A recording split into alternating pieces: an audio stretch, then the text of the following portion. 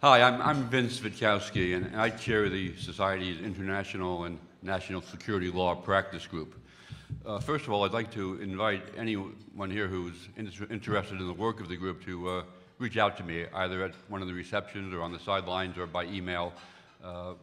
Please, we welcome the active participation of our members. I'm also delighted to present a really distinguished panel, a truly distinguished panel on the subject of interest to us all, whether we want it to be or not. Convening a transatlantic panel like this requires resources, and I'd like to thank our co-sponsor, the National Security Institute at George Mason, for co-sponsoring. And I'm pleased to introduce the director of that institution and the moderator of this panel, Jamil Jaffer. Now, I'm sure I'm going to forget something in my brief review, but Jamil in the George W. Bush administration served in the Justice Department and as an associate White House counsel. He spent a little time in private practice and confirmed he had an incurable case of Potomac fever, so he returned to government as counsel to the House Intelligence Committee and then as senior advisor, general counsel to the Senate Foreign Relations Committee. He has experience in the judicial branch, having served clerk for Edith Jones and for Justice Gorsuch twice, once at the 10th Circuit years ago and then last spring as a pinch hitter. He is an adjunct professor at George Mason and the director of its Law and National Security Policy program. He has affiliations with Hoover and Stanford. He's the senior vice president of product development for IronNet, which is a cybersecurity company founded by former NSA chief Keith Alexander. And he still manages to get about 2 hours sleep a night. So with that, Jamil. Thank you so much, Vince.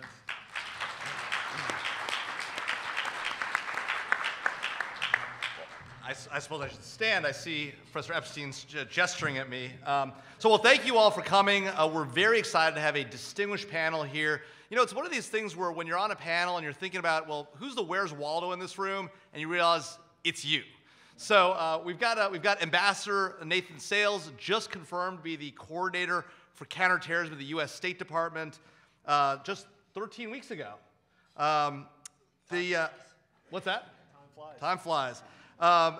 Professor Sales is also, Ambassador Sales, before he came to the State Department, was Professor Sales, teaching at both Syracuse University Law School and prior to that at George Mason University Law School. He served in a variety of jobs in the federal government, including as Deputy Assistant Secretary for Policy at the Department of Homeland Security, in the Office of Legal Policy at the Justice Department, where he oversaw the confirmation of Chief Justice John Roberts, where I actually worked for him. And he's also a graduate of the Miami of Ohio University, summa cum laude, a JD from Duke Law School, and most importantly, clerk for Judge David Sentel of the DC Circuit. So, Professor Sales, Ambassador Sales. I'll also introduce our other panelists.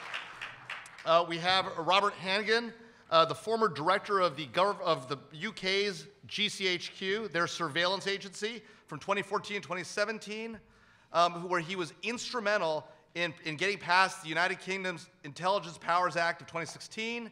He's also a leader on cyber security issues, having created the first national cybersecurity strategy in the entire Western world.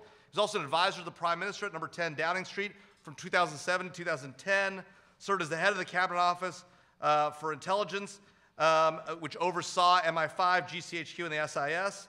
And he's known for his strong views on a variety of issues, having, on his first week on the job, been both critical of Silicon Valley as well as defending the concepts of strong encryption. So, Mr. Hannigan. Thanks. We also have with us Dr. August Hanning. Dr. Hanning served as the State Secretary for the Federal Interior Ministry in Germany from 2005 to 2009. He was the head of the BND in Germany for 7 years, from 1998 to 2005. He studied law at Münster and Freiburg and was the head of the division of the permanent mission of West Germany to East Germany, which is to say he was the chief diplomat between East and West Germany for a huge time. Dr. Hanning. And last but certainly not least, one of my favorite people in the entire world, Judge Michael Mukasey. Judge Mukasey served from 2007 to 2009 as the Attorney General of the United States, from 1998 to 2006 as a district judge on the Southern District of New York, and as the Chief Judge starting the year 2000. Prior to that, Judge Mukasey served in a variety of positions, including as an Assistant United States Attorney in the Southern District of New York. He has a law degree from Yale and a bachelor's degree from Columbia. Judge Mukasey. So with that, I'm going to sit down for the rest of the panel. I'd love to turn to Ambassador Sales first and ask you, there's been a lot of debates post-Edward Snowden about data privacy between the United States and Europe. What is at the heart of these debates over privacy? What are some of the issues that you see in your role as Ambassador at Large for Counterterrorism? I know there are a range of issues. We'd love to hear about some of them from you. Well, thanks, Jamil, for the question, and thanks to my co-panelists. It's a pleasure to share the stage with you. Thank you all for being here. I suspect that much of this conversation is going to concern Section 702. Those of you who don't know what that means will figure it out very shortly. But I want to tell you about the most important surveillance program you've never heard of.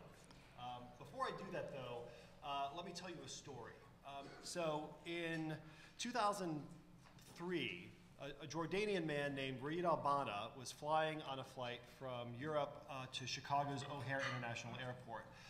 All of his paperwork was in order. He had a valid passport. He had a visa that had been issued in due course to enter the United States. He'd actually been to the United States several times before. There had never been any incidents with his travel to the U.S.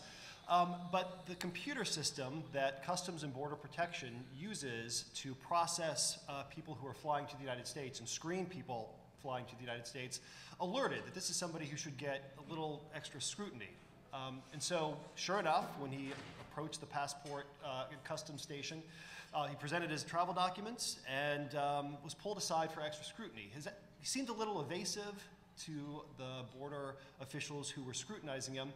It seemed like he was trying to deceive them about his purpose for visiting the United States, and so the customs officers turned him around, put him on a plane home.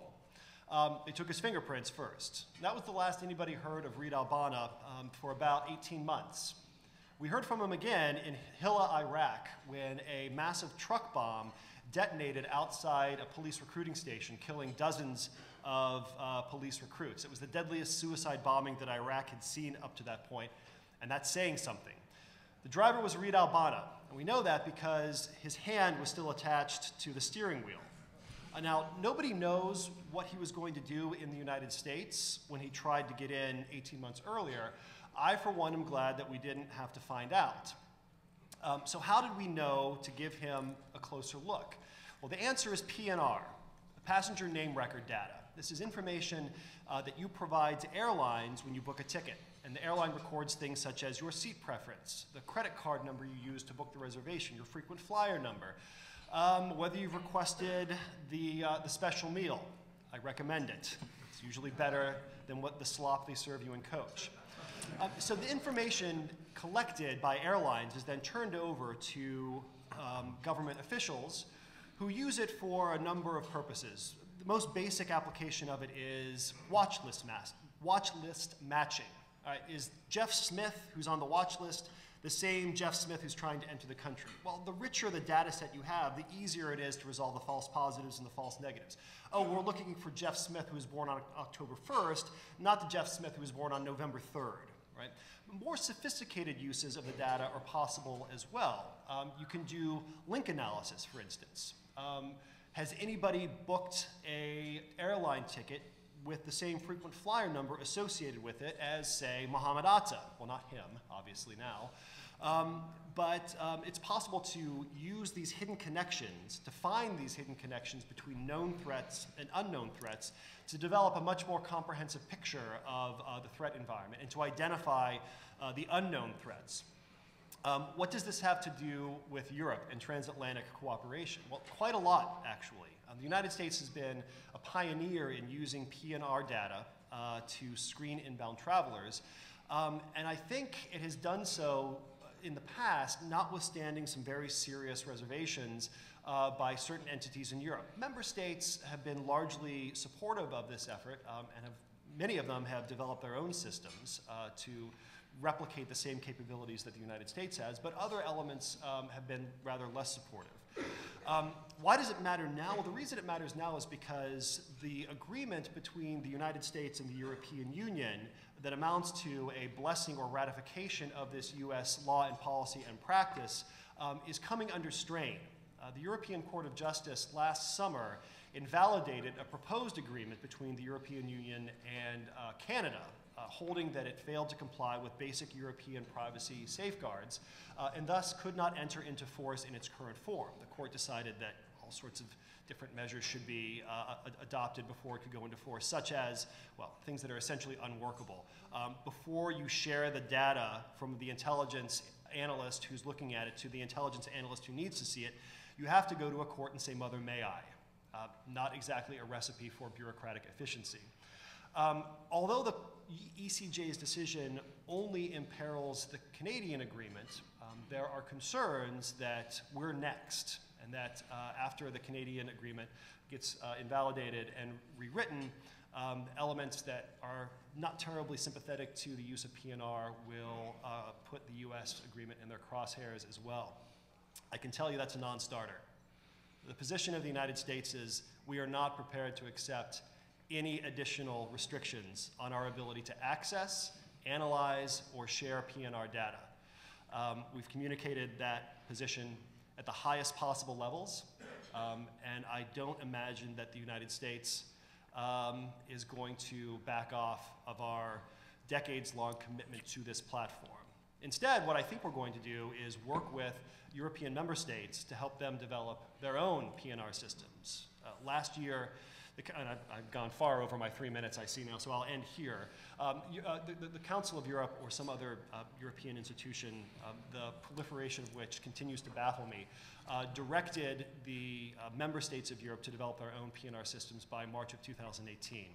This is a great step forward for transatlantic cooperation, transatlantic data sharing, and cooperation on CT in particular. So we look forward very much to seeing those systems come online by March of 2018, and we stand ready to assist however we can. And with that, I look forward to hearing the rest of the panel.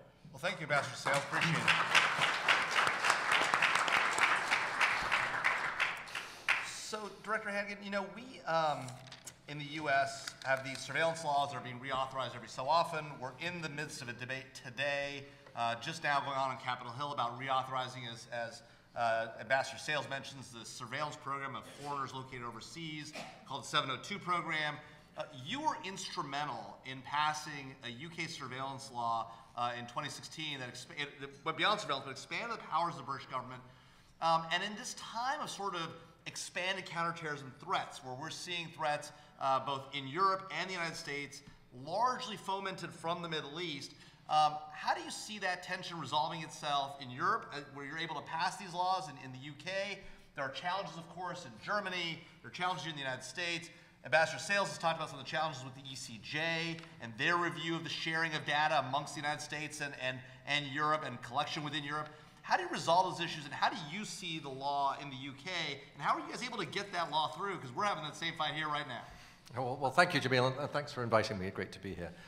Well, I know we're going to come back to 702 and actually to PNR, where we're in an unusual position. We're leaving the European Union. So the moment we're in one camp, we're going to have to go through a process of negotiating an agreement a bit like the one that the United States and Canada has. That's going to be very complex and difficult.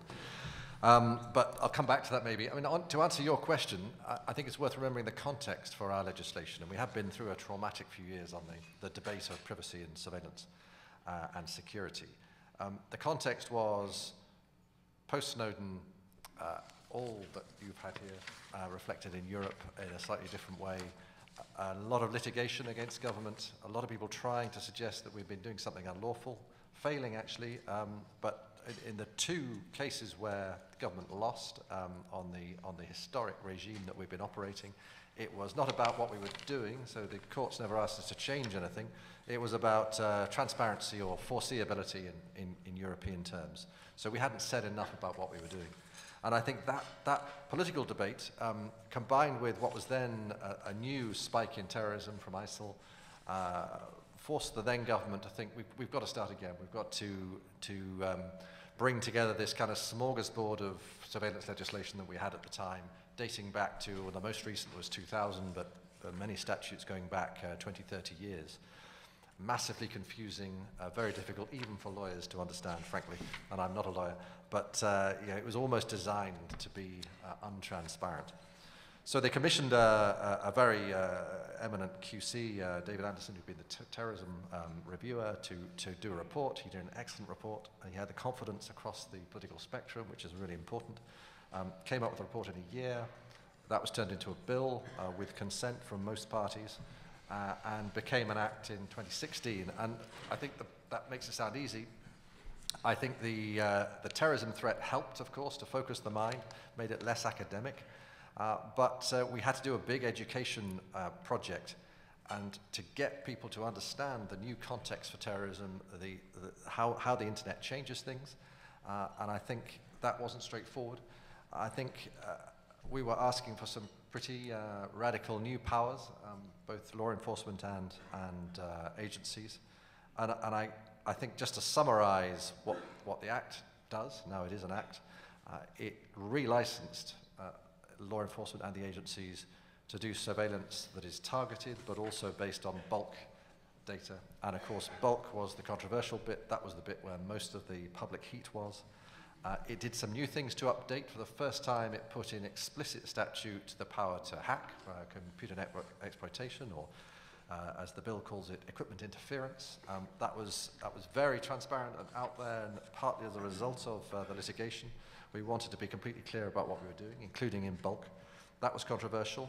Forcing companies, certainly UK companies, to keep internet connection records, so for a year, of a browsing history essentially, although only the first click, what websites visited, as a law enforcement tool, not for intelligence actually. That was very controversial.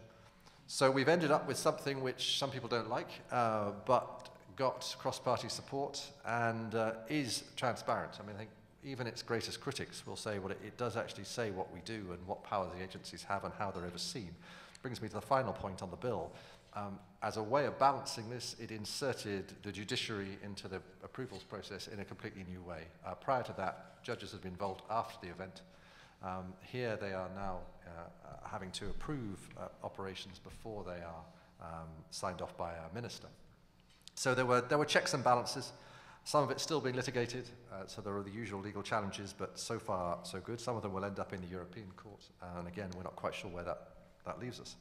But I would just make one final point, if it's okay.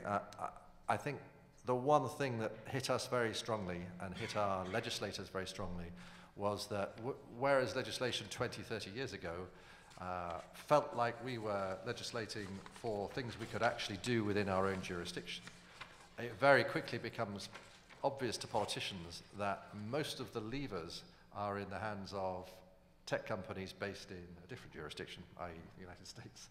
So that does change the equation. And the truth is, and we might talk about encryption later, the truth is that this legislation that we passed is fine as far as it goes. And if it is allied with a bilateral treaty, which we're in the process of discussing with the administration, and it's been under discussion for some time, it will allow US companies to cooperate. It won't compel them, but it will allow them to remove the conflict of laws that has existed over the Wiretap Act. But it does, I think, it does underline the fact that the world has changed. Tech companies are arguably supra-jurisdictional, but they're certainly not in the jurisdictions of individual states outside the United States. And that fundamentally changes the political and legal approach to terrorism, I think. Thank you. Well, it is really pretty amazing what you guys were able to achieve there. I think even Ambassador Sales, who was instrumental in writing and passing the Patriot Act, I think would be jealous of the capabilities you were able to achieve, including data retention. What's that? Well played. Yeah. Well, Dr. Hanning, I think it would be really interesting if you could help us understand sort of how Germany sees these issues. After the Snowden revelations, some might say, traitorous activities. There was a huge debate between the United States and Germany. And, a lot, I think, in the U.S. government were surprised given the close cooperation that the BND and the United States have had historically, particularly with respect to sharing of terrorism information and protecting against terrorist acts in Europe. What is the situation as you see it in Germany with respect to the laws? How do you all undertake your surveillance? How does it compare to what we do in the United States? And why is there such a, what feels like a difference in the body politic in Germany publicly, and then the close cooperation that we enjoy behind the scenes between the United States and the BND? Yeah, thank you very much. I think there are very different reasons. One basic reason is that the attitude in the United States towards intelligence is quite different from the attitude in Germany. For the United States, information superiority is a very high goal. I think we have a different view in Germany to a certain extent. And the other point was, of course, that Mr. Snowden has shown to us that even among friends, spying is not unusual. That was a surprise for many German politicians, especially for our Chancellor. And she made this wonderful sentence, spying among friends is not acceptable. But everybody who was in the scene was not so surprised. And therefore, again, there are very mixed feelings. In substance, and that's your question, I think we have still a very close cooperation between BND and our American friends, because we are forced to do on behalf of terrorism. And NSA is very helpful. And due to our close relationship with NSA, we have been able to prevent the German population from terrorist attacks several times last year. Therefore, there are these mixed feelings. On the one side, yes, we fear a little bit the strong capacities of the NSA. On the other side, we use the capacities. Therefore, again, mixed feelings. Coming back to the whole field of terrorism, PNR has already been mentioned. You have to bear in mind that we have not suffered 9/11 like you have suffered here in the United States. Therefore, we have sometimes a little bit different feeling, different attitude. On the other side, you see, we have now in Europe, since the beginning of 2016, more than 30 terrorist attacks in Europe. We have in Germany, we have 7 terrorist attacks. We have in Germany now a fast-growing number, more than 10,000 so-called Salafists, extreme Muslims, and we have nearly 2,000 people where we think, we assume that they could carry out terrorist attacks. So-called, we call them in German, Gefährder, dangerous persons. And we have, of course, low capacities. We can't really observe all these people. And therefore, again, we have to use technical means. And we have one big problem, and this big problem is Internet. Internet is a platform. It's a globalized mod to a certain extent. And we see that Internet is used as a tool for recruitment, for instruction, for producing explosive devices. And we have got in Germany in the time between 2015 and 2016, nobody knows the exact figures, but 1.4 million people coming from the Middle East, coming from Maghreb, coming from Central Asia, without any real identity control. 80% of these refugees coming to Germany, they came without any identity paper. And we have still 100,000 of people in Germany where we don't know the identity. And we see that they are using the platform, they are using WhatsApp, they are using the modern forms of technique, and therefore for us, again, it's very important to have more control of these platforms. And the other point is that we see that Internet is used, of course, for a lot of purposes which are very useful and important for us, but on the other side, we see a lot of hate messages, we see a lot of recruitments, we see these messages coming from ISIS to Germany, and therefore we think we have to get more control on behalf of the Internet. That is an issue in Germany. I know here in the United States you have the Freedom of Information Act. We have, of course, our constitution as well. But now we have undertaken a very important step. We have now a new legislation forcing the providers of social networks to be more cautious, to remove hate messages, to give regularly reports to the government. I think that's a very important step, but it's very new. I don't know whether it will really work or not, but nevertheless, I think it's a very important step for us. Again, internet is for us one of the main threats against our internal security. So, Judge, you know, as you know, Director Hannigan and Dr. Hanning have told us, you know, there's an increasing sense in Europe that the terrorist threat is growing. We've seen these 30 terrorist attacks, all these vehicle attacks in Europe. We haven't seen as great an uptick in the United States, but we are now seeking to reauthorize a law that you were directly involved with getting through Congress when you were the Attorney General, the Section 702 of the FISA Surveillance Act. What can we learn from the Europeans in terms of the threats that they're under and the potential threats we may face? And what does that say about the way we ought to be thinking about these problems going forward over the next weeks, months, and years? Well, I hope what we learn is not that that's coming here, because there are other reasons in Europe for this, including open borders, and including kind of a cultural decline in Europe, a lack of will to maintain standards that I don't think we have here, or at least we don't have here yet. I think it's important in understanding the debate about 702 to understand what it is. It is probably the most productive foreign intelligence tool, certainly signals intelligence, that we have. Basically what it says is that under the guidance of a court, the government can conduct, for foreign intelligence purposes, surveillance of specific telephone numbers, of specific email addresses, only with the basis laid out, and that the searches have to be designed to obtain foreign intelligence information, and that we can share that with foreign partners only with proper intelligence authorities, and that the information itself can be stored for a limit of either 2 years or 5 years, depending on the source. This information has been enormously productive. I think what was called the Snowden revelations, in fact, should probably have been called the Snowden distortions, because in Europe, Edward Snowden's revelations were met with the suggestion that the United States, and in fact here, were met with the suggestion the United States could conduct surveillance overseas of anybody, anytime, with no standards whatsoever.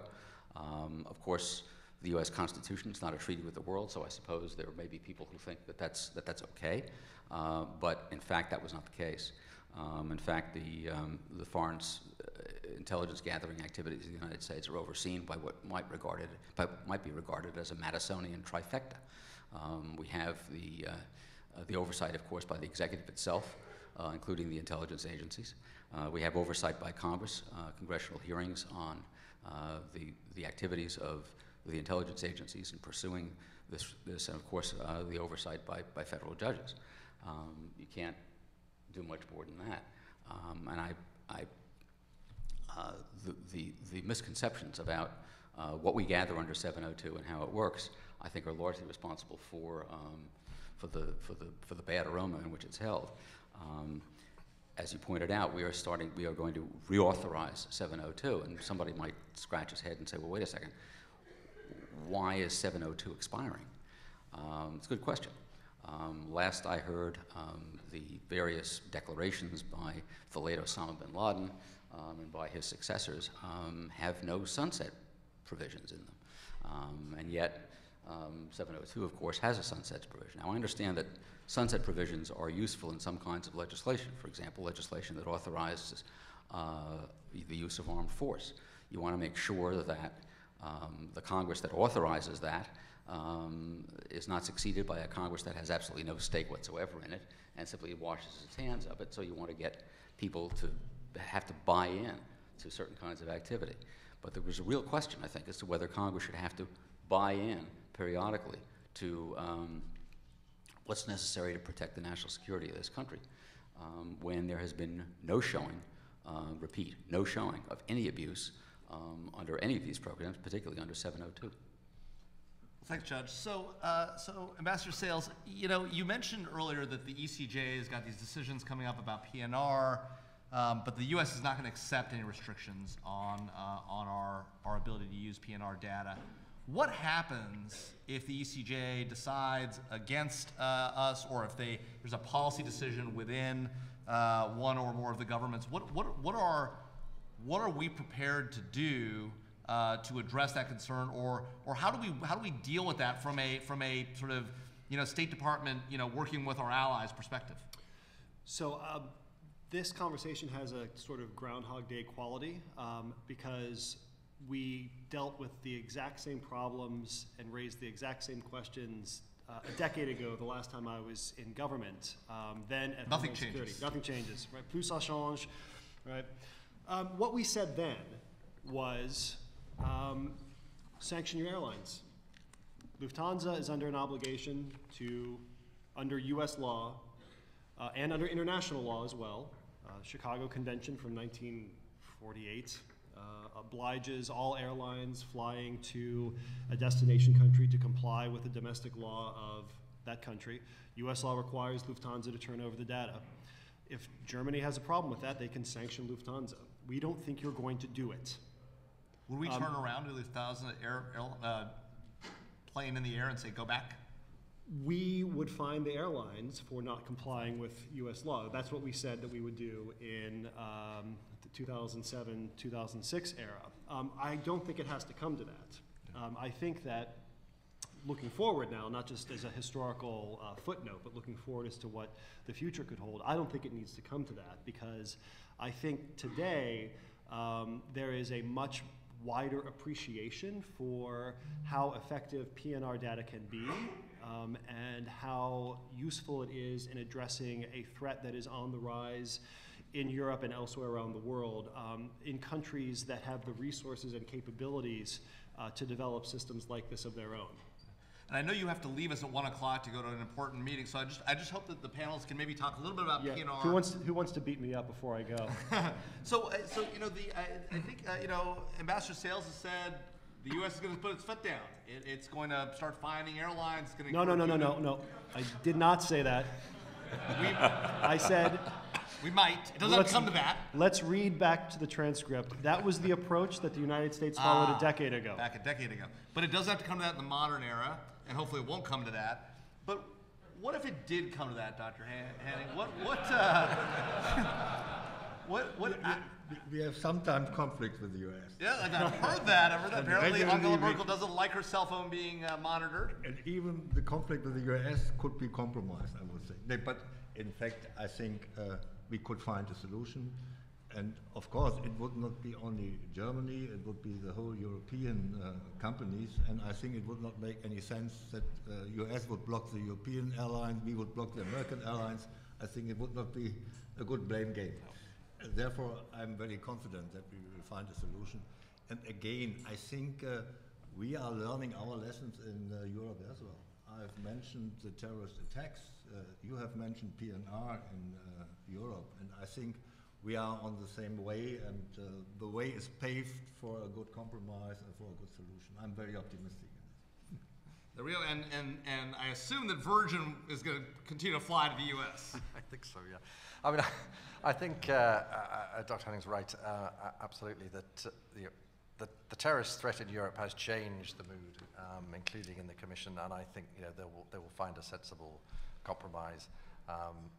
PNR is not the only data that matters, but it is really important, and I think everybody now recognizes that. And within Europe, we need to share it better, never mind between Europe and the US. So can I just say, I'm sorry, go ahead. No. Well, I'd rather hear from Judge Mukasey than hear my I'd love own to hear from both of you. So, Judge, you hear from Director Hannigan that the terrorist threat, and I think you heard this from Dr. Hanning too, the terrorist threat has changed the feeling in Europe. Yes. Why has it changed the feeling in the United States? Is it because we haven't had those attacks or that quantity, or has it changed and we just don't know it yet? No. I think we have suffered more attacks in Berlin, for example, the Americans and others, and the German public opinion, the people, they fear now we are more threatened than before. We have a growing threat of terrorists, and of course we see this migrant crisis, refugees. You see I've mentioned more than 1 million people have entered the country. Many of them coming from regions which are, let me say, problematic. Algeria, Tunisia, Morocco, Afghanistan, Middle East. All these regions are producing conflicts, and some of the conflicts are carried out in Europe, are carried out in Germany. Therefore now, I think there's a new consciousness in Germany, and I think all over Europe. Not only in Germany, we have seen the terrorist attacks in Barcelona, in Spain, we have seen it in London. Again, I think that has created a new feeling of being threatened, and that enables us, enables security forces to get a better legislation, a better legal framework. I think one thing that has cut against intelligence efforts that's really regrettable is a suspicion of government generally in the United States. I mean, that may account for part of the lack of anxiety here, or the lack of expressed anxiety about terrorist attacks. When you combine that with the spectacular distortions of what Edward Snowden in fact knew and did, there's the distortion of information. It accounts, I think, for a certain level of resistance and a certain level of paranoia among Americans that is without factual basis, and that interferes with our ability to get this legislation through. Well, so Ambassador Sale, I know you're about to leave, but I will throw one bomb at you as you're walking out the door. Judge Mukasey talks about a sort of a deep-seated fear in America of government, and this is something that's come from our constitutional founding. Right? Our framers were very worried about an overweening executive.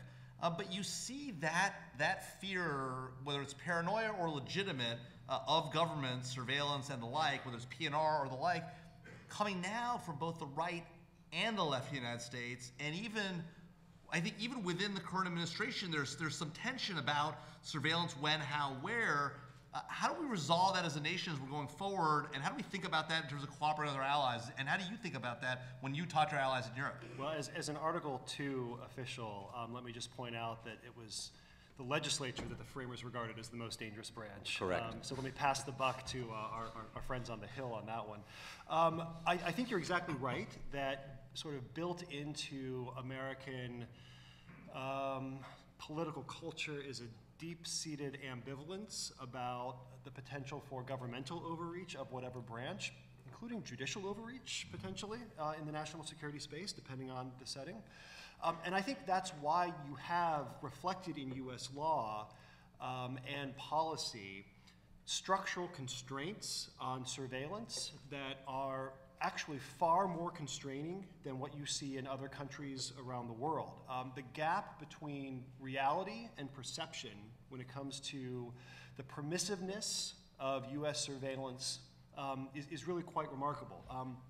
As Judge Mukasey has pointed out, we have the Madisonian trifecta. That's unusual globally. In many cases, state security services are allowed to conduct surveillance without any judicial supervision whatsoever. Simply turn on the switch at the say of often a minister. Right? That's not nothing, right? Getting a minister to say something, yes, minister, right, is sometimes a challenge, but a neutral and detached magistrate, it isn't.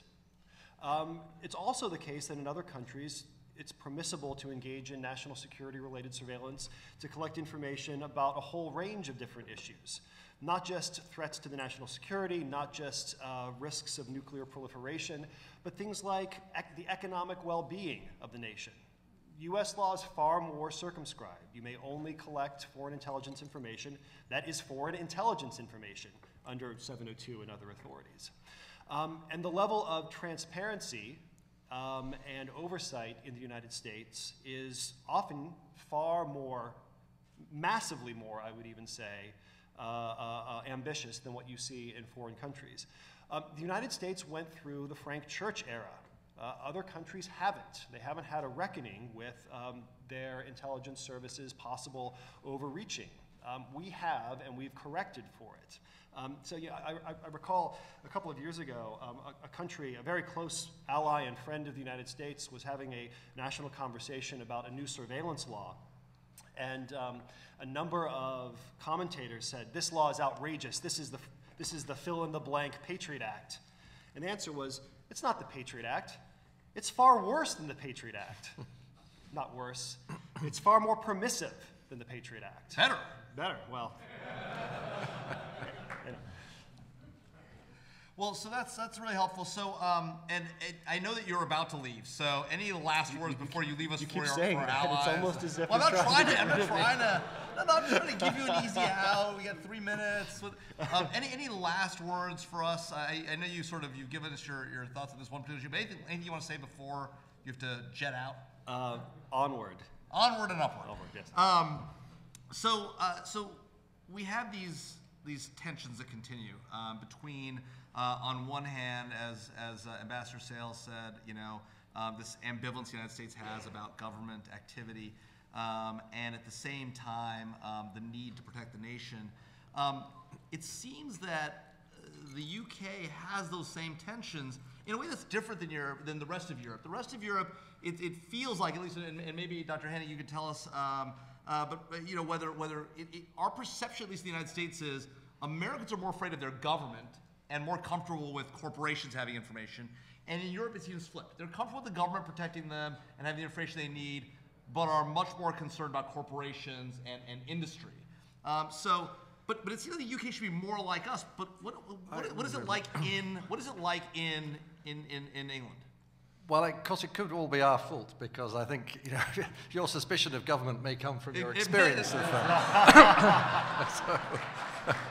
which general warrants, which by definition we haven't had. So, and of course, in Europe, there are very different experiences. And as I think Dr. Hanning was to get the history in Germany is very different. So, particularly in East Germany, there is a fundamental, different approach to privacy. Ours is probably, you're right, that if you look at the opinion polls, people trust government much more in the UK than they trust big companies, so Google, for example. But it's the other way around here, as I understand it, certainly in the polling I've seen. Here we give Google everything. Yeah, well, it would, so do we, but in terms of trust, I think government is and institutions are broadly trusted. The oversight is pretty good, it's improving. So I think it's slightly different from the European experience, but quite a long way from here. We don't have, privacy is important, and it's a qualified right under European law and therefore under British law. We don't have quite the extreme attachment to privacy that sometimes seems extreme to us. I've had debates with people from some of the organizations here who are privacy advocates who genuinely believe that people dying in atrocities and terrorist attacks is a price worth paying for absolute privacy. They really believe that. Now, I know they're at the extreme end. I don't think you see that in the UK. You see people who have strong views, but not to that degree. And it's, of course, not a constitutional issue in the UK. Well, so Dr. Hanning, given Germany's history, particularly in East Germany, with overweening state surveillance, why today does Germany seem more comfortable? Tell me if I may have the perception wrong. More comfortable with their own government surveillance, completely concerned about American surveillance, and deeply concerned about German corporations. Yeah. I think the cooperation with the United States is close. We share the same values. I just want to press this point. On the other side, you have mentioned the close cooperation between BND and NSA. It was very close. And from the German perception, it was to a certain extent misused, because NSA has targeted German companies and European companies. And that was the allegation against BND, that BND was helpful in spying out these companies from NSA. I think that was one of the problems. But now I think this is solved, really, and it's not an ongoing problem in our relationship. Coming back to German history, coming back to east part of Germany, yes, of course. We have a special history in Germany, good or bad, yes. We are discussing the Russian interference here in the American election campaign, and I'm always joking that was one of the great successes of the Russian intelligence services. In the short run, in the long run, I think it was a big mistake. Really? I think so, yes. Why? Because it is, of course, strengthening the relationship between Russia and the United States. In the long run, I'm pretty sure, from my point of view, it was a big mistake. But we have the same experience in German history. You know, without the German intelligence, the October Revolution in Russia wouldn't have take place. We have allowed Lenin go to Petersburg, and we have finance in the beginning. It was a great success of the German intelligence in the short run. Therefore, I compared a little bit with the Russian interference. But another word, yes, of course, there is a certain mistrust. We have GDR experience. On the other side, we have a very strong oversight. I want to compete a little bit with our American friends on behalf of oversight. We have a really strong oversight. And in the German history after the Second World War, we have never misused the intelligence services for political purposes. We have seen this in Italy and other European states. We haven't suffered such a problem in Germany due to our oversight. I think our German system is not so bad. We have a lot of legal barriers, we have a lot of problems, but I think that we have changed the situation during the last 2 years. Now, the German intelligence services have got more resources, more personnel that never did in the past in the history, due, of course, to the situation not only on behalf of terrorism. We see all the conflicts in our borders. We see the Middle East problems. We see Russia. We see all the problems in the Maghreb states and migration and so on. Again, I think, yes, we have changed the attitude. German intelligence is more capable than before. And therefore, again, coming back to our discussions some minutes ago, I think we will have brought a good consensus, a broad consensus with our American friends on behalf of terrorism. But again, for us, it's a very important issue. It's internet.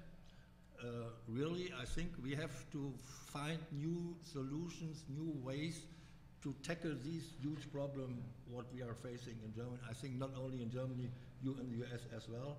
And I hope that we could find common solutions for more controlling these hate messages, these instructions for building explosives and so on. I think that's a big issue, a big problem for us. So, Judge, what about that? You know, there's been a lot of debate in the last few weeks and months about the responsibility of Google and Facebook and Twitter. This largely come up in the context of the Russian interference allegations. But putting sort of the Russian piece to one side and talking just about terrorism, you know, we know that the Boston bombers, the Boston Marathon bombers, obtained the instructions for building those pressure cooker bombs from Inspire magazine, a magazine created by the now deceased Anwar al-Awlaki, written by Samir Khan, an American living abroad. With the catchy title, How to Build a Bomb in the Kitchen of Your Mom. Exactly. And what do we as a nation, either the legislature, the executive branch, do about that? And what responsibility does private industry, the social media companies, the companies that have this stuff being distributed on their web servers, like what responsibility do they have, if any, moral or legal, in this area? Well, not being a cleric, I try not to pronounce on moral responsibility. As far as legal responsibility, we have a First Amendment to the U.S. Constitution, and it protects against regulation of content, even regulation of that kind of content, unless you can make a showing of a clear and present danger, and generally you can't. What about the bomb-making guide? The bomb-making guide is simply a curiosity, unless and until it falls into the hands of somebody who's inclined to use it. And I can see, you know, kids reading it for amusement, and I can also see terrorists reading it to find out how to do it. I think what is necessary is a self-monitoring by the entities that put that stuff out as to who it is who's tuning into that, and perhaps a combination of that information, or provision of that information to the government, so that they can correlate it with other intelligence that they've got. Not as a matter of law, though. Not as a matter of law. It's going to have to be voluntary, you know, we've got a lot of obstacles to overcome in this country before industry can cooperate voluntarily with the government and not feel that it's going to suffer sanctions in the marketplace as a result. Well, and let me ask about that. You know what? Right after the Snowden misconceptions were put out in public, you had the CEO of Google referring to NSA as the enemy, and saying things like we're at war with the U.S. government, in part because Google and other companies were concerned that the U.S. government was coming after them in ways that they thought were unfair and inappropriate, albeit under the law, and a perception that they were going to face economic challenges in Europe as European companies argued that they were more privacy protected. How did that look from across the pond? How did it look in Europe when those revelations came out and you saw this infighting between the U.S. government on one hand, the Silicon Valley on the other, and a very unusual situation, I think probably unprecedented in American history? Yeah, well, I don't think we were just observing it. I mean, we experienced it too. So the worst legacy in some ways of Snowden, I mean, there were lots of individual bits of damage he did, but the worst legacy was poisoning the relationship between the tech companies and governments. So we had a very good working relationship with most of them, as said the NSA and other US agencies. Overnight it became impossible for them to be seen to be talking to us, really. And that has taken a while to put right. It's much, much better now, and actually terrorism has lifted everybody out of that slightly sterile debate and made everybody focus on trying to solve the problem. And if anything, has put the pressure onto the tech companies, as it was inevitably going to. But for a while, it was really difficult, I think, and it was just impossible to talk to them. They do hold a lot of the levers on counterterrorism and on content, especially, as the judge said. Cooperative agreement with them is much more effective than legislation anyway. I mean, it's difficult here for constitutional reasons to legislate. In Europe, it wouldn't be. But even so, doing it in a cooperative way is just easier, quicker, and more comprehensive. And so, one of the things that I think we might not have highlighted, and I wonder, I'd like to take the panel's view on, is, one of the reasons to do it in the way that both you and Judge Mukasey described, so it's cooperative rather than legislating it, is that technology moves quickly. Rapid innovation is happening in this space. Might it be even more challenging if we tried to regulate or even worse, legislate these decisions? In Germany, how do you all think about that? Do you see cooperation as the best approach, or is legislation necessary in this space? You mentioned that you recently had social media legislation. Yeah, yes, we have. But I think in the first line, cooperation is needed. But sometimes you have, let me say, to urge a little bit the cooperation, and that we try in Germany to a certain extent. We have made a legislation very new, but in the end of the day, you can't solve the problem on the national basis. You have to find solutions, international solutions inside the Western world. And of course, the main providers for social networks are posted here in the United States. And therefore, we had a discussion in Germany with the national representatives, and they seem being cooperative. But I think in the end of the day, we need common solutions. And I think we couldn't live with the world, the situation that these internet platforms are used for preparing terrorist attacks, for recruitments of young Muslims all over the world. I think we have to do something. And that is the responsibility of the providers for social networks, for Google, Facebook, and so on.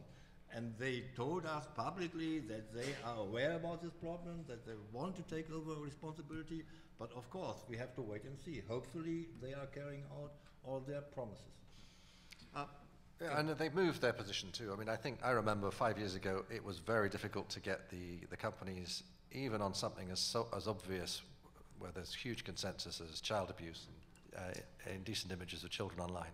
It was really hard to get the companies to face up to that, recognize it, and start to do something about it. Because it crossed this ideological line for them that they are just neutral conduits. They are not publishers. They're not responsible for content. They eventually conceded that they were responsible, and they've done great work, actually. And I think once they conceded that, they logically had to concede that they're also responsible to some extent for the terrorist content they carry online, and for everything else, for the fake news and the hate. They're not quite publishers, but they're somewhere between neutral conduits and for data and publishers. So it is changing, and I think they are changing their view, but this is new territory. The whole infrastructure is new. So I think we'd love to turn to the audience for questions. So do we have any folks in the audience who'd like to ask questions of our there are a couple of microphones here. I see up here at the front and one at the back there. So please feel free to come to the microphones. We'll take questions. Ma'am? Hi, good afternoon. Michelle Roberts of BlackRock. The case of the United States versus Microsoft concerns compliance with a probable cause warrant in respect of data stored abroad, and some commentators have observed that this case sets up the battle between US disclosure and European privacy laws, and we've touched on European privacy a little, and wondering if the panelists have any thoughts on US versus Microsoft. Thank you. So data localization, the fear that, that if data is required to be stored one place, it might be accessed there by the government. At the same time, perhaps companies are considering putting data overseas in order to prevent their own governments from having access to it. How do you see that playing out, and what does that mean for cooperation on counterterrorism matters? Well, we've been through similar cases, and of course there's the Ireland case where Facebook data is stored in Dublin. So this is going to be a feature of the future, and I worry that we'll end up with a kind of balkanized internet where lots of data is localized, and you see in a jurisdiction like Russia what happens when data gets localized. It's not a healthy development, and so I think if we can avoid that, we certainly should. I don't think there is an easy solution, and I think there are fundamentally different approaches to privacy of data, I think, in Europe and the United States, to the extent that in Europe there is a huge emphasis on the personal data held by companies, which I don't see to the same extent in the United States. There is a great emphasis on what government does with data, but less so what companies do. And trying to reconcile those two is going to be quite difficult. I think we are all, to a certain extent, a victim of the Snowden discussion. And therefore, I see that Microsoft and other companies, they prepare storages inside Europe, especially inside Germany. And therefore, we can avoid all these problems between the legislation in the US and Europe. I think that is the development I see. Does that cause us concerns about the efficiency of the storage of data? Now they're localizing data. It's going to be more expensive for the companies, and will expose them to access by the local governments. Is that a concern for? Microsoft is running the storage, and therefore I'm convinced that we will be very efficient. Right, there you go. Judge, anything? Yeah, I was simply going to point out that as far as access by a U.S. Court to information that's stored abroad, the issue ought to be, and I think is, who has control over it. If it's controlled by people in the United States, then sticking it overseas isn't going to solve the problem, and shouldn't. Well, so Judge, but these companies say, look, we're global companies. Yes, we're headquartered in the United States, but we're global. We have to deal with all the laws, so you can't force us to violate European laws when we store the data in Europe in order to comply with American laws. What about that? The short answer is, yes, we can.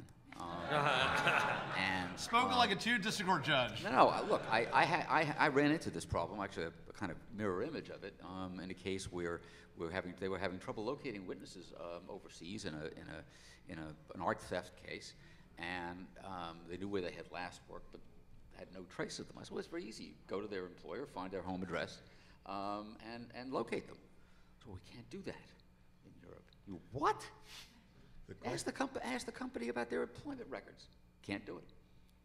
The question is really who is responsible. Microsoft is running, but not responsible. Yeah. And therefore, I think the company responsible for storage is not subject to the American legislation from our standpoint. And I think it would be not a good idea for the American companies to violate the European law and the German law. That would be my advice. Sir. I defer to back the lady. Great, thank you, sir. Back. There has been much mention of the censorship of hate messages being part of the solution. Yet much of that is, as Judge Mukasey mentioned, in the United States would be protected speech. Dr. Hanning, in Germany, I know that the approach to the social media outlets has been very direct.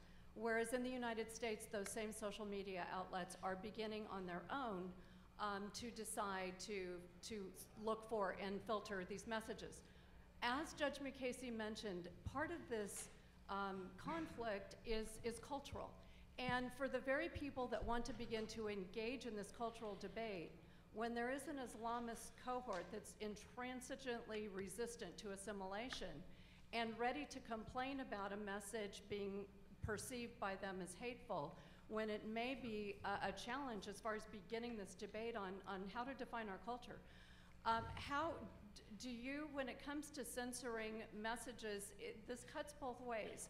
And how is Germany proceeding when it comes to also protecting the right to have that defense of the culture? We have a very new legislation, and we don't have enough experience how it really works or not. My personal view is that in the end of the day, we need cooperative solutions. You can't solve it by law in Germany or by law in France, because internet is an international transborder situation, and therefore there are limited possibilities for national legislation really to regulate internet. And again, my impression is that the providers, at least in Europe and in Germany, and we have not only a problem in Germany, I think there are other attempts, as I know, in Great Britain and UK and in France as well, that they think, yes, we are to a certain extent responsible and we are ready to cooperate in this very sensitive field. And therefore, again, my hope is that we find common solutions, cooperative solutions with providers of the internet.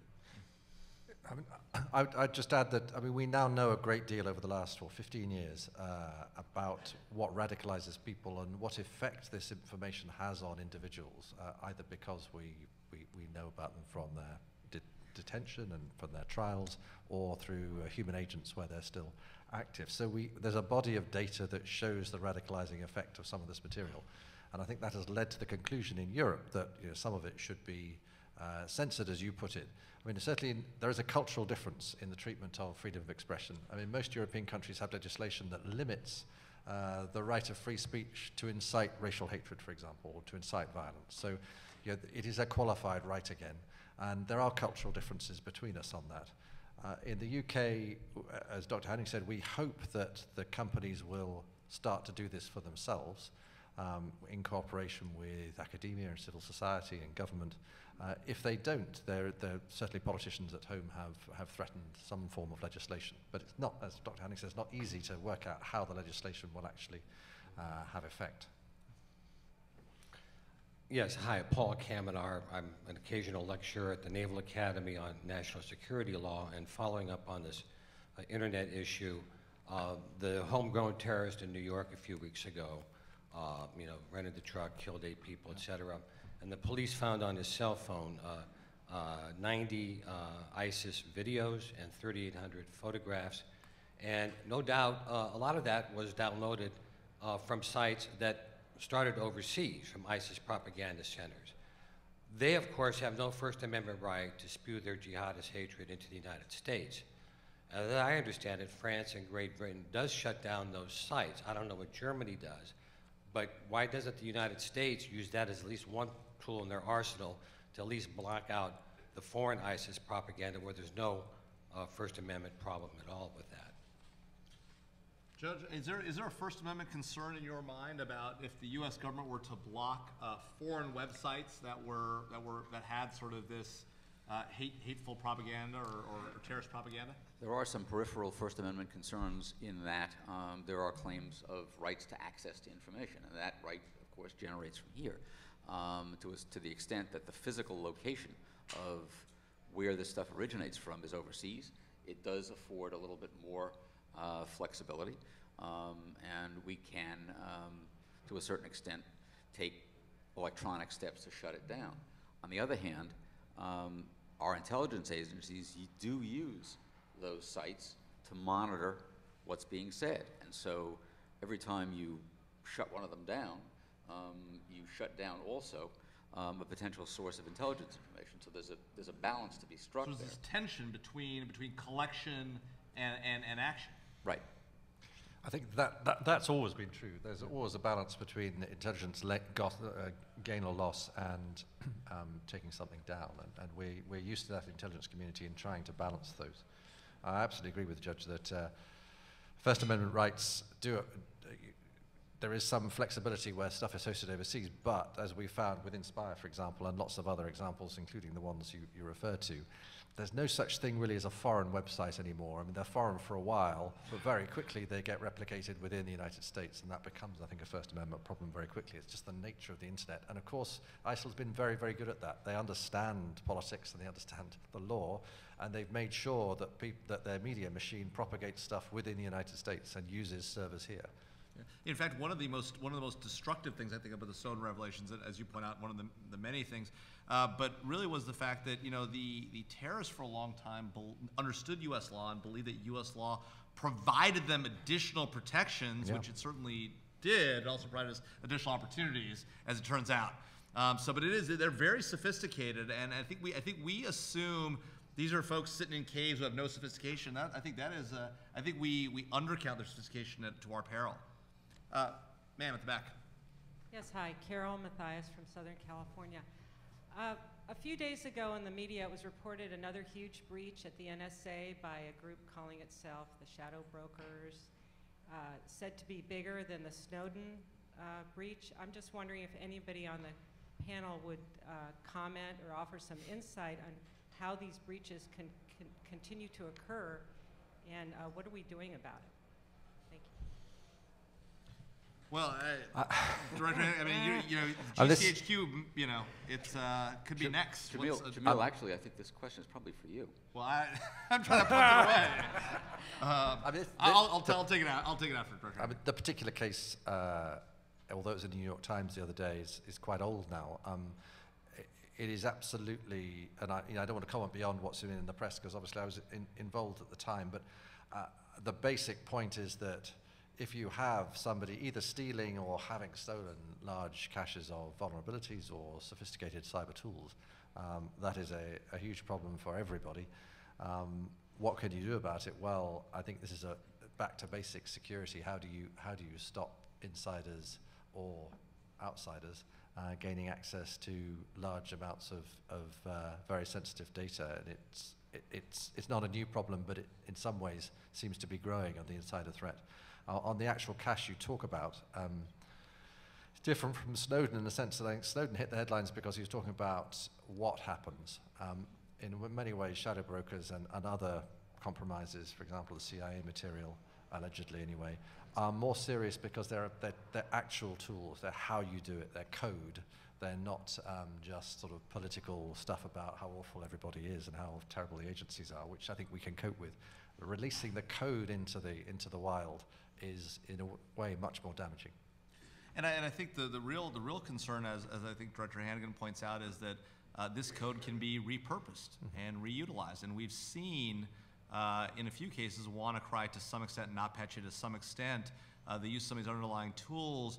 And that's a real concern because while you're right that the data and the capability and the tools are old, if you accept that those were nation-state tools, and again, I'm not going to concede that point, but if you assume those were nation-state, whether American or otherwise, tools, those were probably our highest-end capabilities at the time. And so old though they may be, and we may have new capabilities, and we may not have those taken back, the revelation of that code and the fact of the surveillance and the capabilities we had, I think, can be very problematic. And if you worry about cyber threats today, right? I mean, the vast majority of cyber threats today take place through phishing access and the like. Why use your high-end capabilities when simple and easy will work?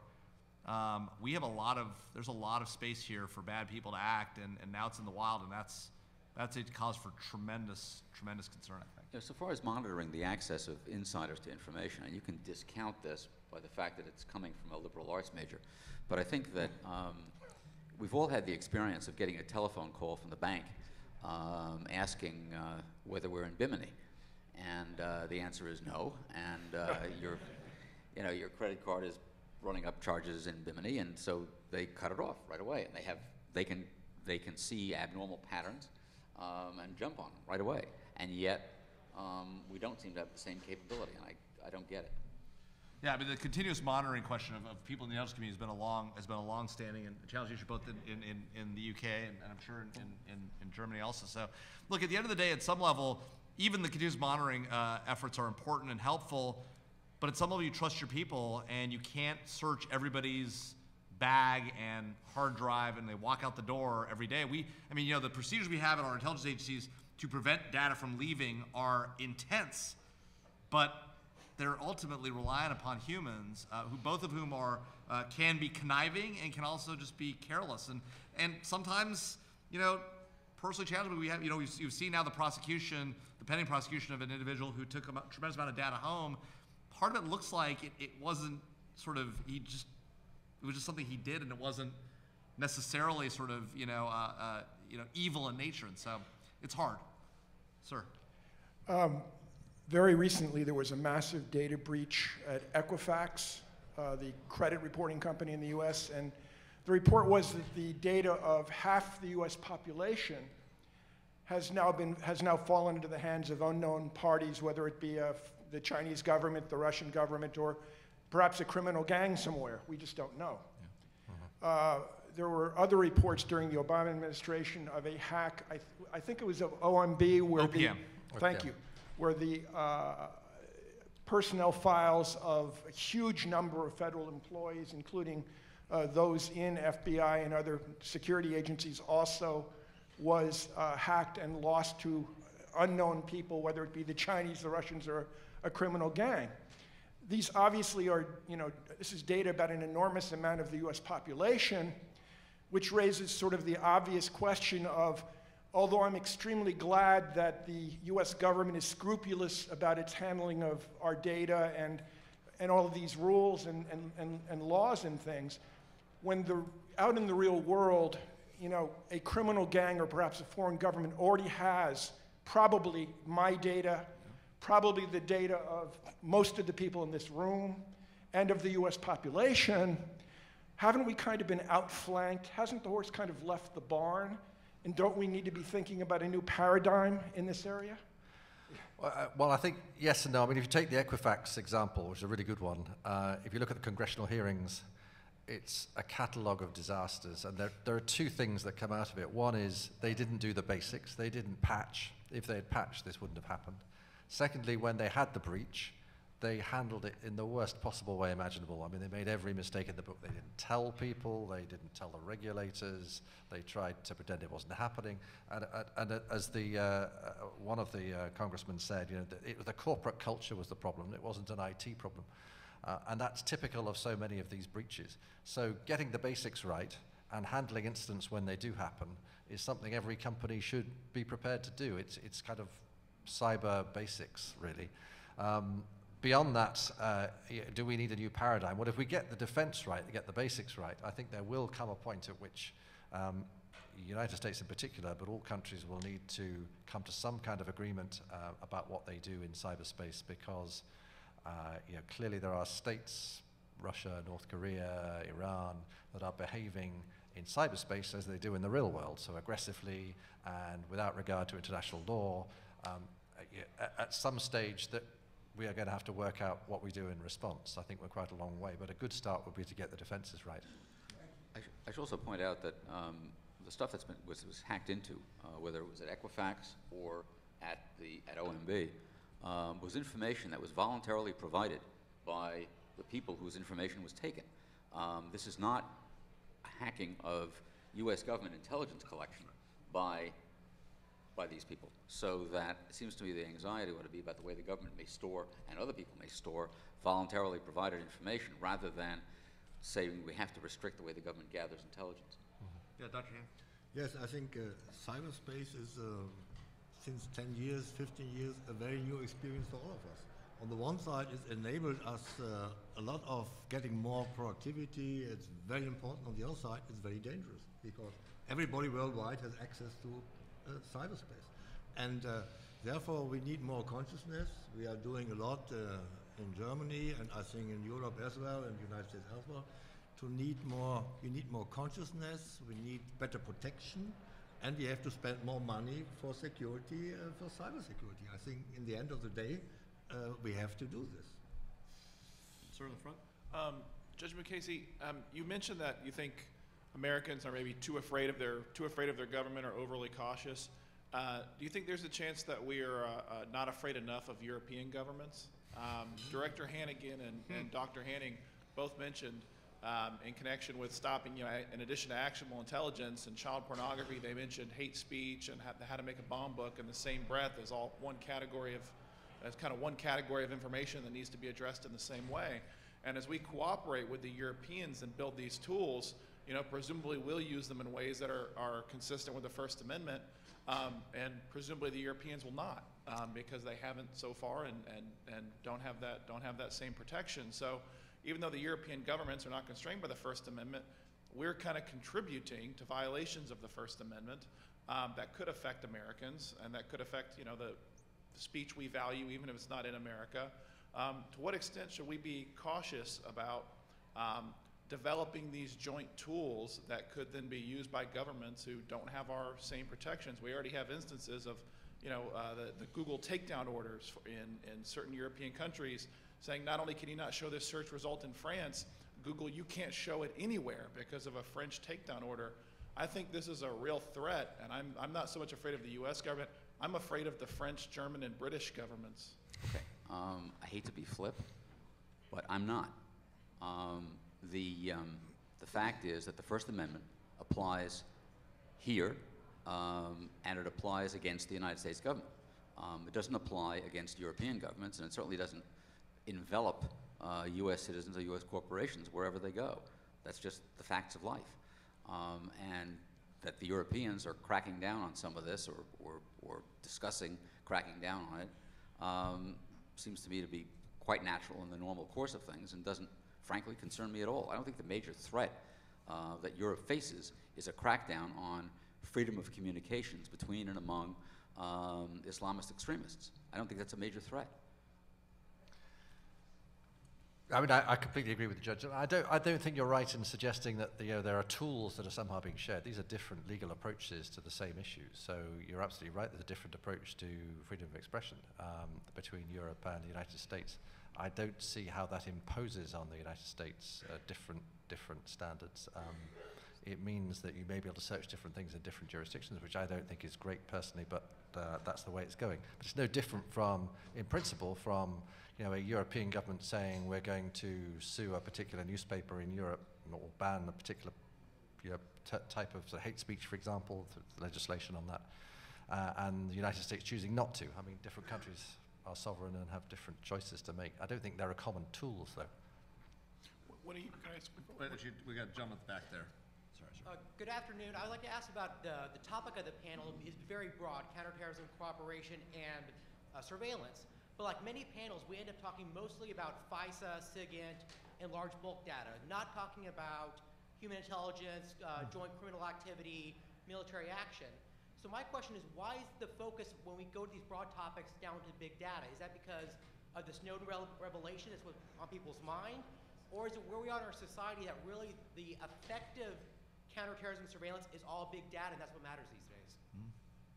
So that's a great question. I mean, is it that we've sort of given up the human mission and sort of determined that really to deal with this global counterterrorism threat, you've got to have massive SIGINT, and because it's such a hot topic and it's easier to regulate than human, we sort of ignore it. What's going on there? And is it different, do you think, in the UK than in the US or in Germany?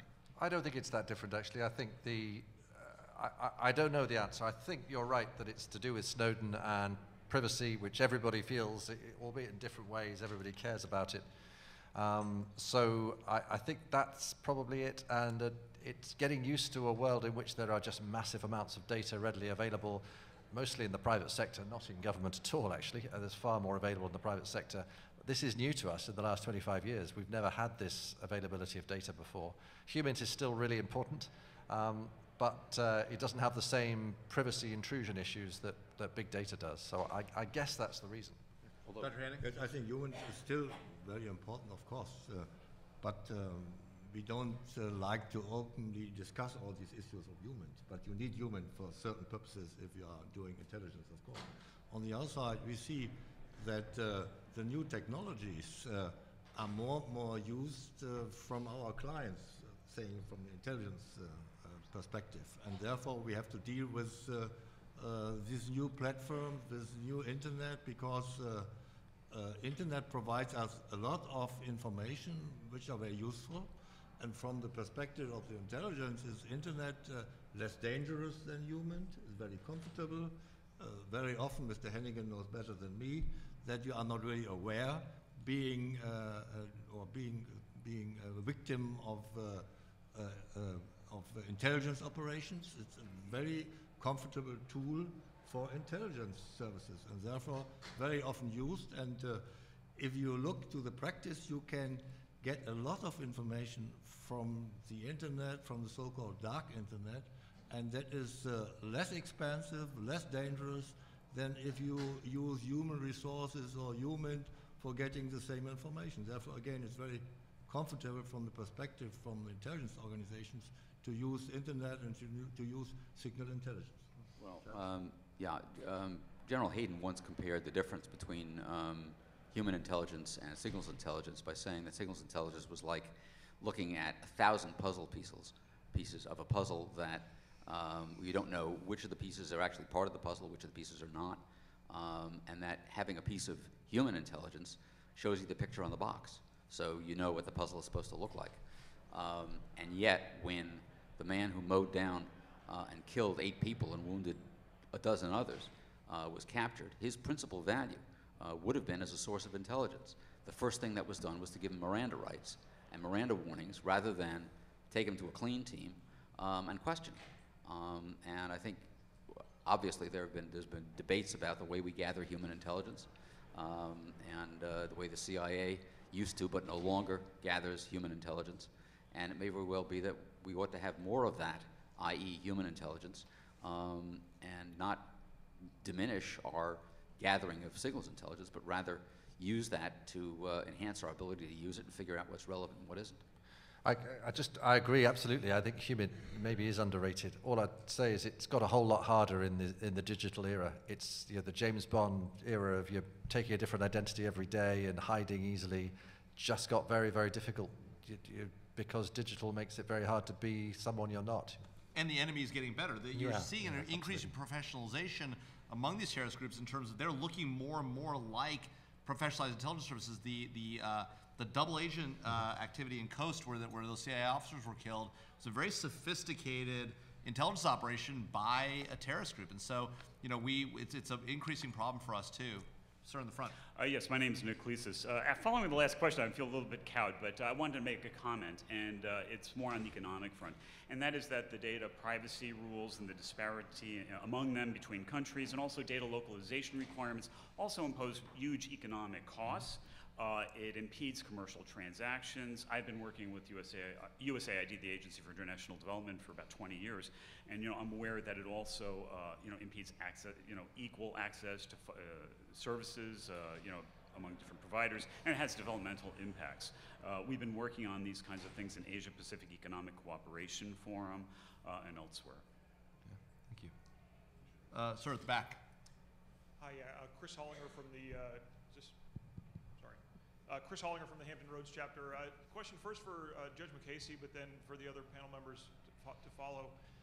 Acknowledging all the First Amendment concerns with censorship and content monitoring of speech, could you describe maybe a factual situation where you think the concerns would rise to a level where it would warrant that clear and present danger label? What takes something from just the bomb-making guide that's out there for anybody to, wow, we see this as enough of a threat that we need to do something about it to prevent something like the Boston Marathon bombing from happening?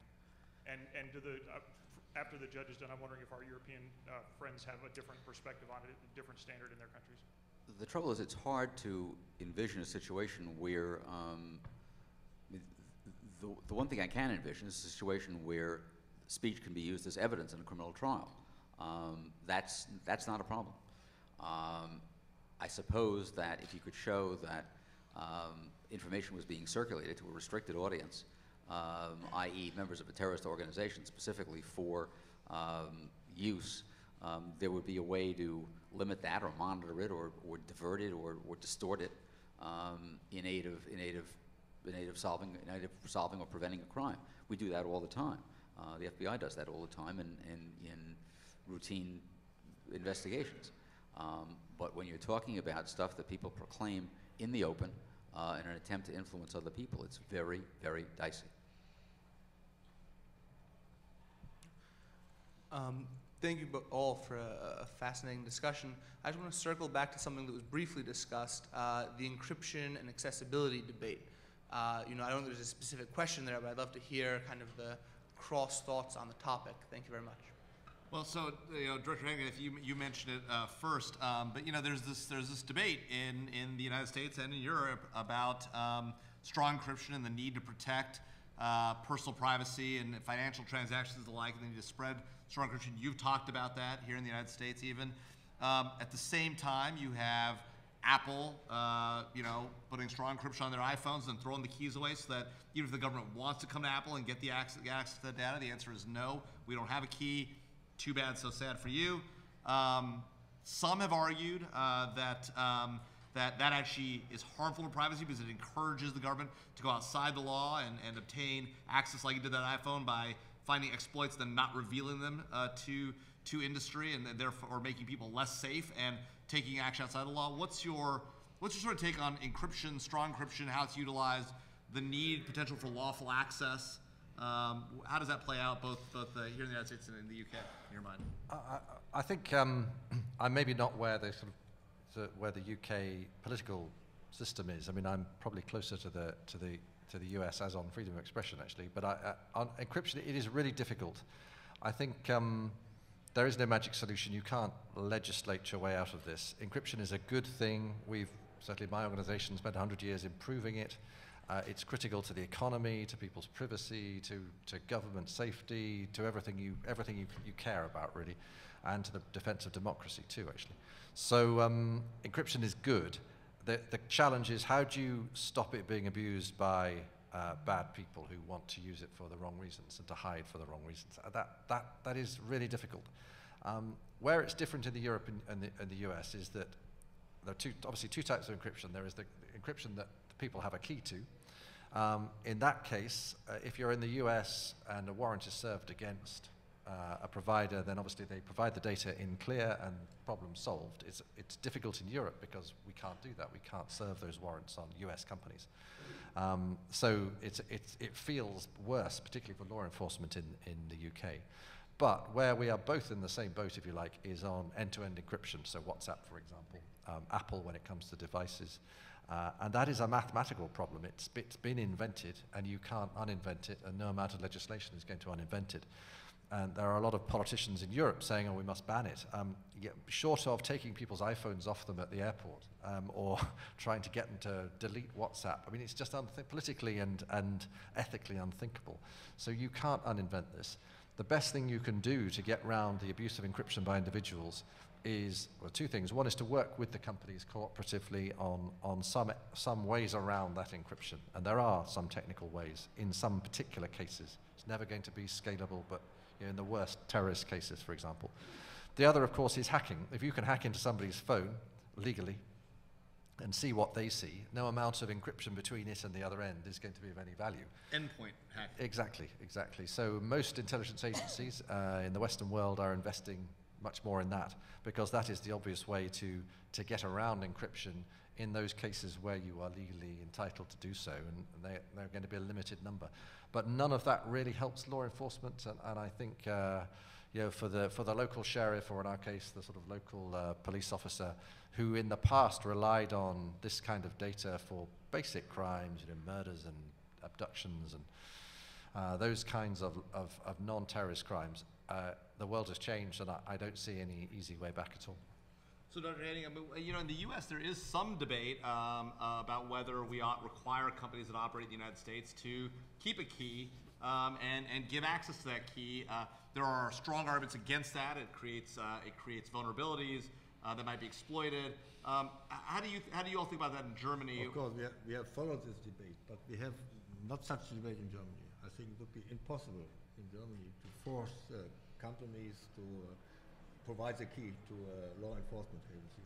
Not possible in Germany. We try to find other techniques and other ways to solve the problems, but we don't have this kind of discussion in Germany. So it would not access. be possible. End-to-end access. Yeah. Judge, any thoughts? Well, I mean, I don't think that genie's going back in the bottle, number one. And number two, if we try to restrict encryption in the United States, number one, the only people who will really have access to encryption of people who mean us harm. And secondly, we will create a competitive disadvantage for U.S. companies functioning abroad. I think the way is to try to foster cooperation and for law enforcement agencies to go out and hire people to bust into it, which is what happened in the case where they wouldn't, they wouldn't turn over they wouldn't turn over the key, and somebody went out and hired as I understand it, an Israeli company that managed to figure it out and then didn't tell anybody what the secret was. Ma'am in the front. Yes, Joanne Young. Speaking of terrorism and addressing the breeding grounds for it, other than the internet, what is being done both in Europe and the United States with respect to the madrasas and the mosques where some of the more violent forms of Islam are being taught, Wahhabism and I can't. Salafism. Salafism. I mean, this is, yeah. Yes, Salafism, where at least where I understand, young minds can be programmed for jihad, violent jihad. Well, so I mean, obviously, right here, just down the street in Falls Church, Anwar al-Awlaki used to preach. I mean, they've got the example of Finbury Park Mosque in the UK, Germany. Forget Falls Church. He was invited to Congress. Yeah, and then of course went overseas. Germany has these challenges. How do you all think about? Obviously the U.S. we have a strong protection of religious liberty, and we balance that just like we do with our First Amendment challenges.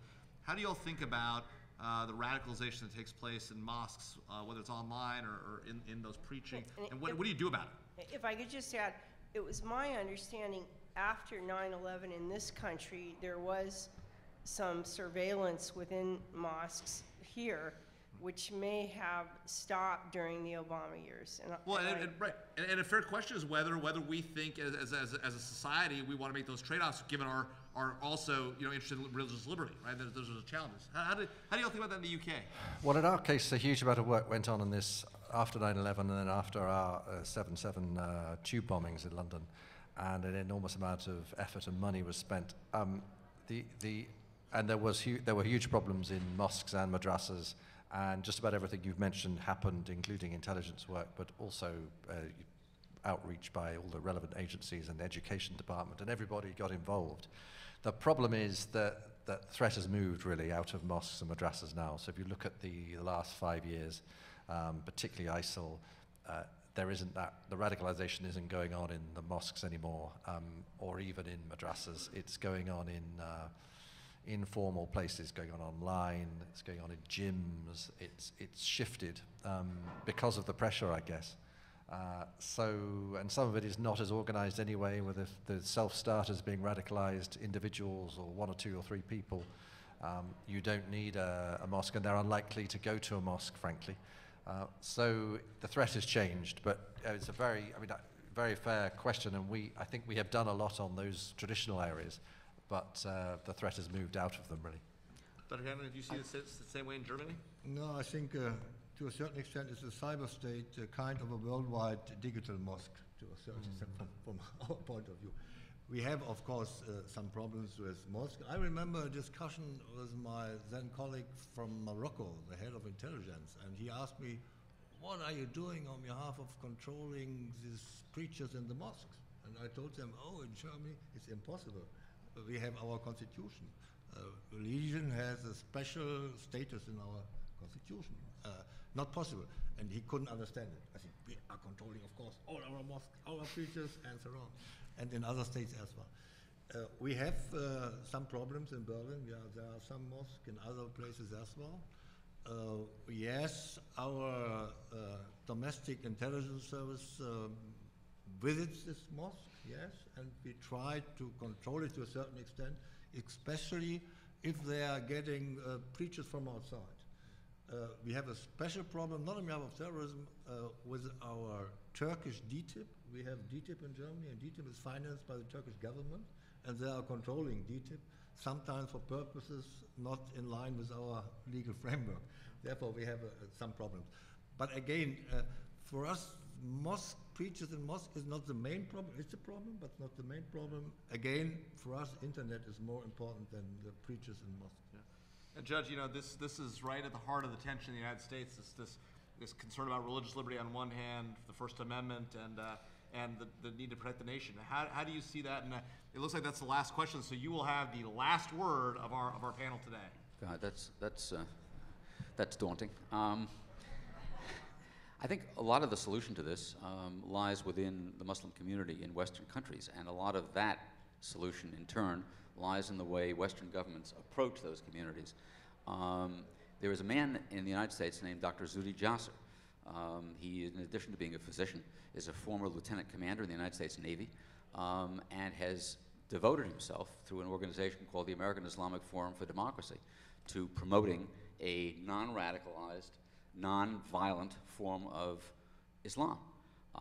That said, there is support within Scripture for the other view.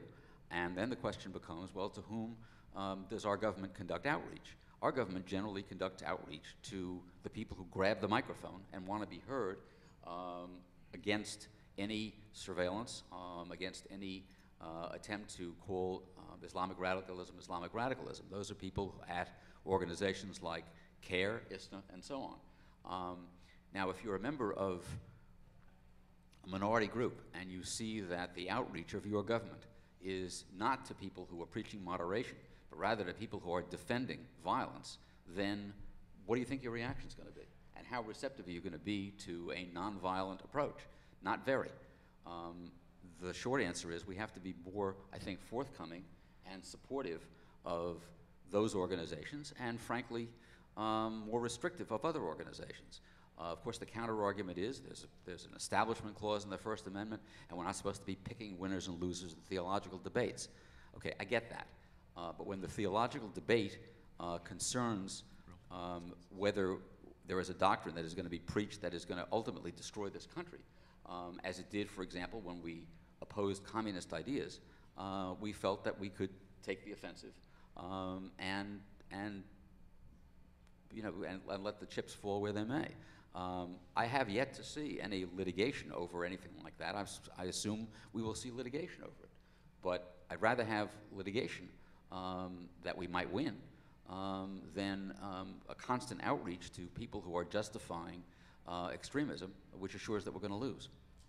With that, I'd like to thank the audience for the panel.